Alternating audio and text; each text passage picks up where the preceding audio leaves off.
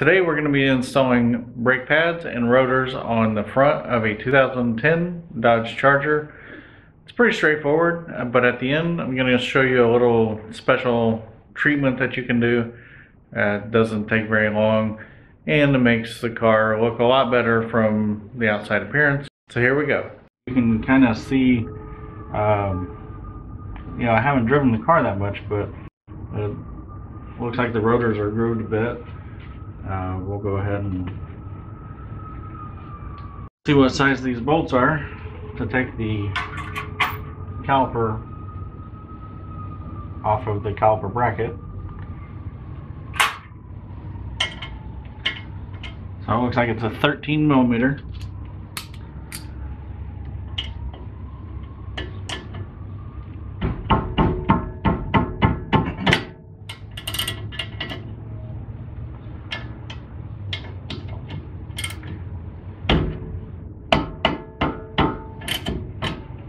Right now I'm just breaking those loose.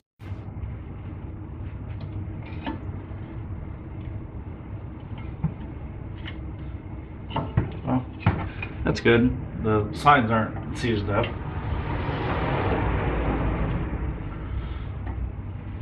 Alright, and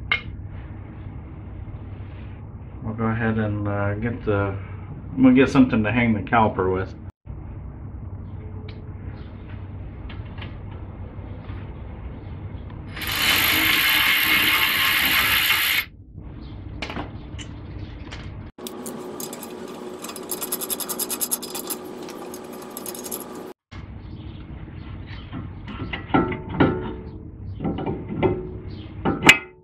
Alright, so we've got the caliper hanging. There's no tension on the brake hose.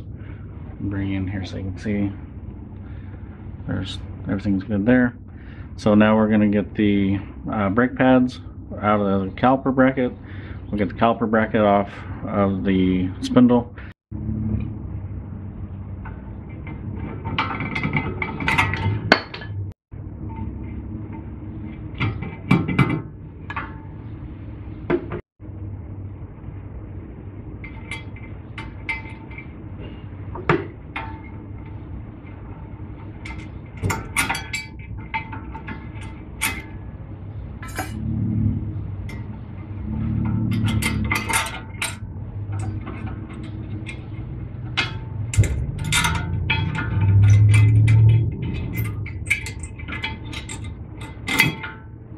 Alright, so we've got two caliper bolts, caliper bracket bolts. You can see here I've got my impact socket on one of them, and then the other one is right here. So they are 18 millimeter. I'm gonna go ahead and remove those bolts now. We'll get this out of the way, get the rotor off, and I'll grab my breaker bar just to make sure I don't have any problems getting them off there.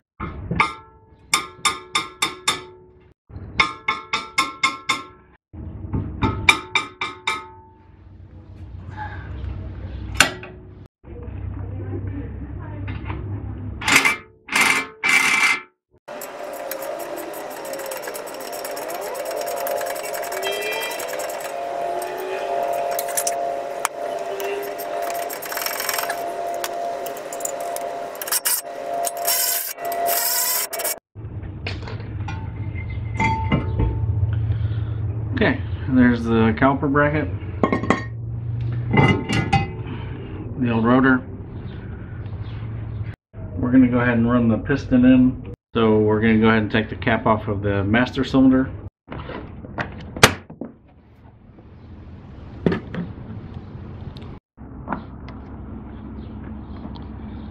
So we're just going to take that off, and that'll allow the fluid to go back easily. So we're going to use this brake caliper tool set, and I'll have a link in the description for this.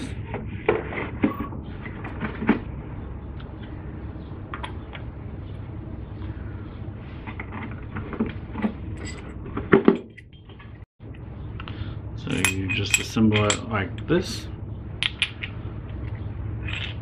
and then we'll run this out. You'll kind of see how this works.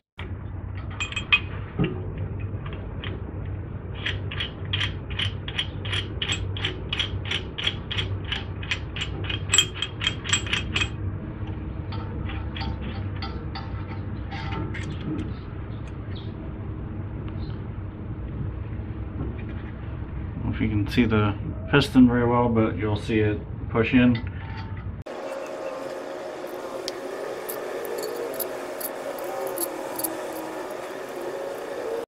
Okay, it's all the way in.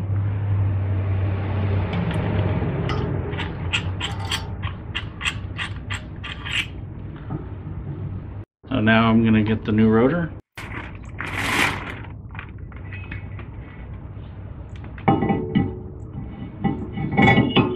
What I do a lot of times is I'll put them on backwards so I can spray them, get all the oil off that they're shipped with.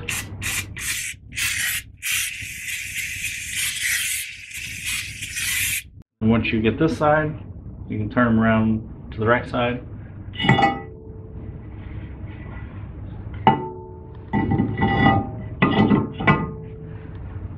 Go ahead and spray this side.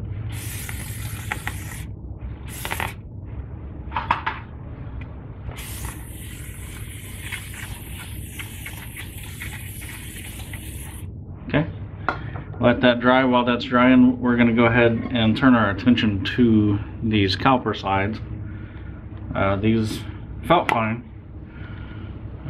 maybe a little bit dry, so I'm going to put some more grease on them.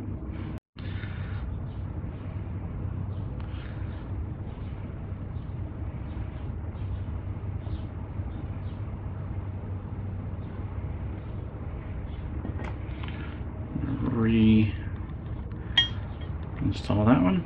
Okay, got that one.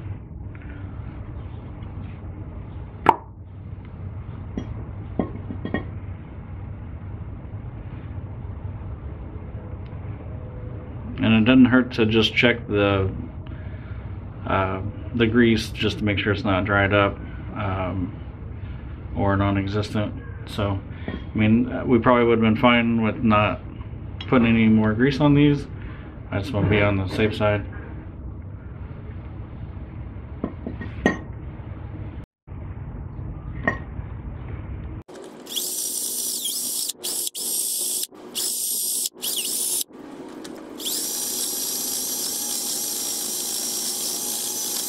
Okay, we're going to go ahead and load up these calipers. We've got new brake hardware. What I want to do is put some of this anti-seize on under where these go.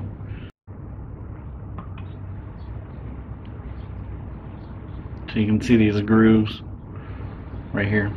So I'm going to put some in here just to try to keep from rust forming and causing us problems when we change these pads again. Hopefully I won't have this car when it's time to change the pads again, but you know, for the next person.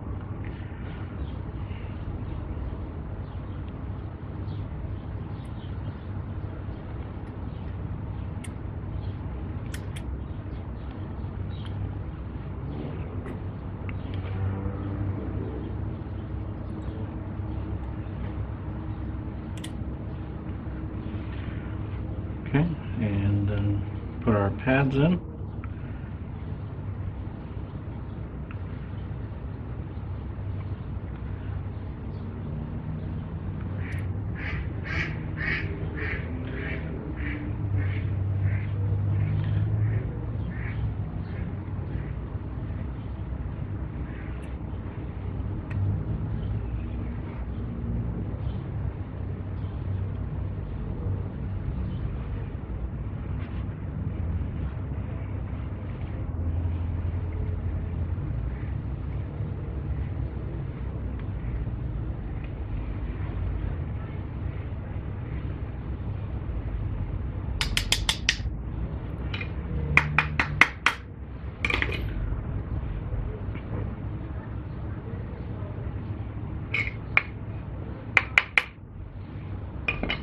Alright, so here's our loaded caliper bracket. We'll get it in place.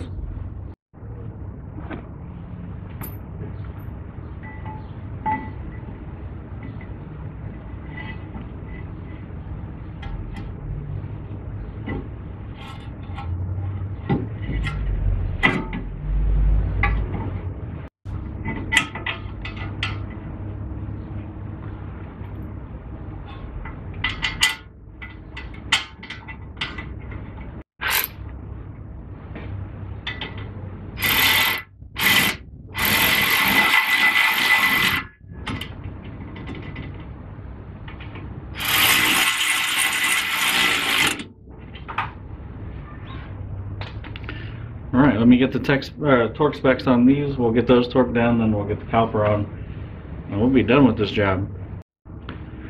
Here we are. We've got torque wrench set at 70 foot-pounds for the caliper bracket bolts.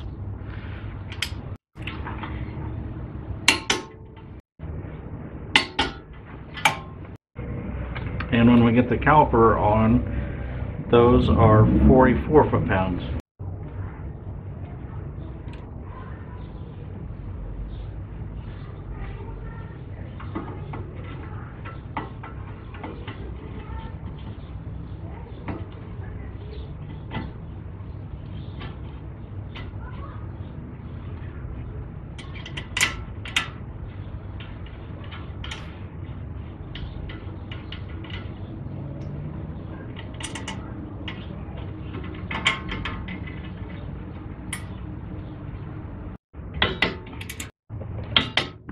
Alright, you watch this. I'm going to go in and pump the brakes a little bit, and hopefully this will tighten up.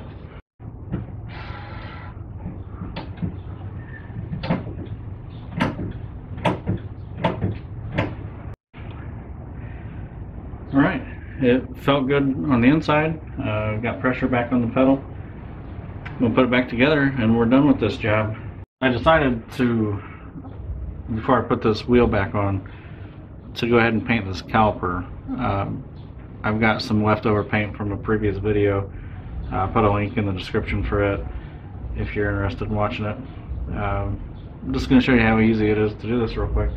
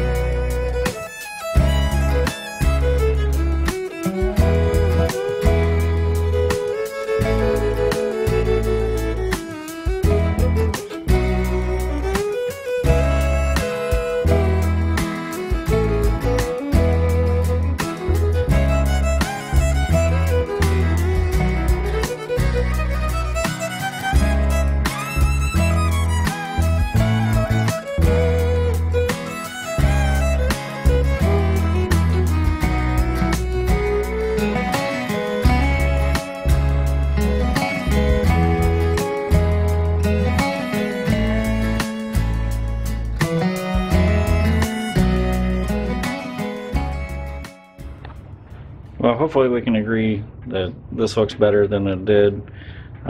Should keep it from rusting. I told you I wasn't going to get this perfect. It's not perfect by any means, but I'm happy with it. Alright, just want to bring you in here. I got the other side completed, and you know, you can see that I haven't done the entire caliper. Really, I just want it to look good when you see it from the side. If this was helpful to you, please give me a thumbs up. If you have any questions, put them in the comments below. If you have any feedback, you can put them there as well.